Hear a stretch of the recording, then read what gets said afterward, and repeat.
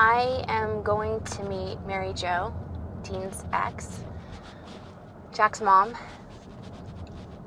Oh my gosh, we haven't sat down and talked one-on-one since 8 years ago. When you start a relationship with someone, you don't know the other person they're involved with. You have one story that's painted for you.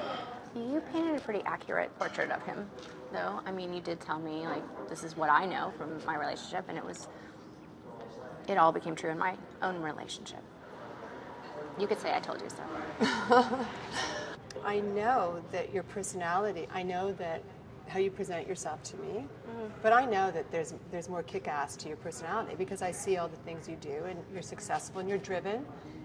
I want to say ball breaker, I don't know if I could say that, but I think you've got that in your spirit. So I was always reconciling these two sides of your personality. I don't hate Dean. I mean, he's a total knob. I mean, I know that. But he's your knob now. But he's, you know.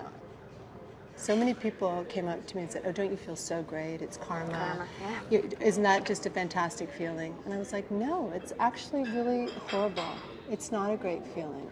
They have 4 children. What does it mean at the end of the day? It's just nothing. It doesn't make me feel any better. I actually brought you this letter that I want you to read that he wrote me just before he met you.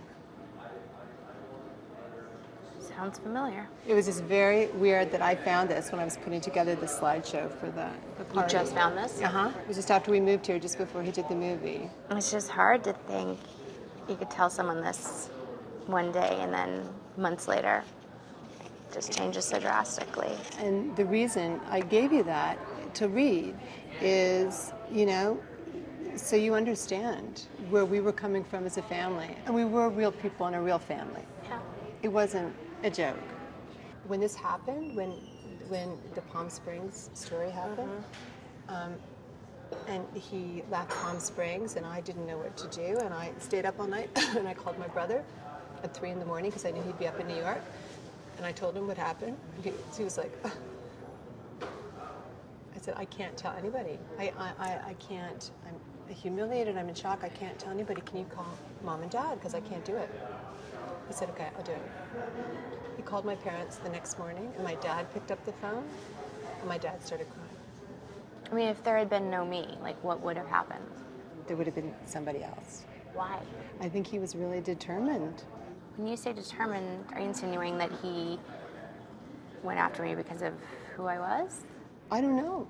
Like, I don't know. Because he ended up with nothing because my dad didn't leave me anything. So it has nothing to do with that. If that's what he was looking for, was a free ticket, like it didn't work out. Dean came back from Canada and we came back to our reality. Why are you even with me? What? I feel like you're such a nag tyrant that making me feel bad all the time. I'm sick of arguing.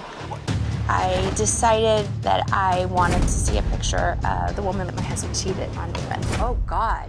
I don't want to change our lifestyle. My dad wouldn't have wanted this. Oh, and there's one more thing. I may be pregnant.